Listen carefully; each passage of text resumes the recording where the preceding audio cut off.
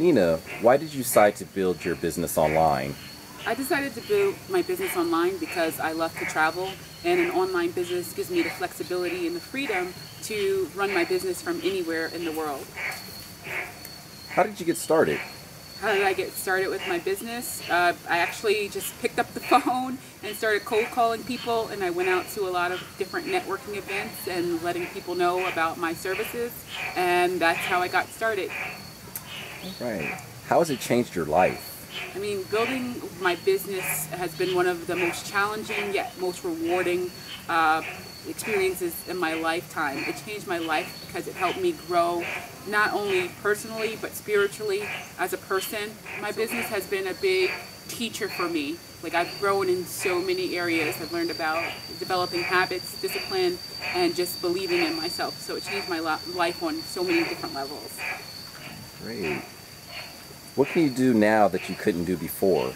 What can I do now that I couldn't do before in my business? I have the freedom and flexibility to do whatever I want, whenever I want it. I mean, I moved all the way across the country to Thailand to run my business. And if I get tired of Thailand, which I don't think I will because I love it here, I can go to any other country in the world or any state in the world to run my business. And I love that aspect of it.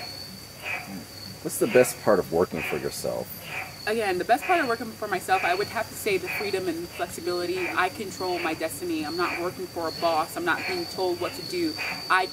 There's no cap on the amount of income that I can make. So I don't have to wait hours or weeks for a check. I could do whatever I want when I want it, and that's the beauty of it. What's the best part of leveraging the internet to share your business and your bigger vision? I can connect with so many talented business owners from across the world and across the states. I mean, I have people that I connect with on a daily basis in Australia and the UK and the United States, and it's so fun to connect with other like-minded people who have the same vision and the same passion that I do. Wow, that's great. Is there any advice you could give to someone looking to get started? For someone to get started, I would say invest in creating a positive mindset. If there's one thing that you need to do when you build a business, is you're going to have to learn how to enhance your mind. And I would totally recommend like reading books like Think and Grow Rich, or getting a mindset coach to let you know you have to believe in yourself, because if you don't believe in yourself, no one else will. So that's the most important thing you should do when you start your business.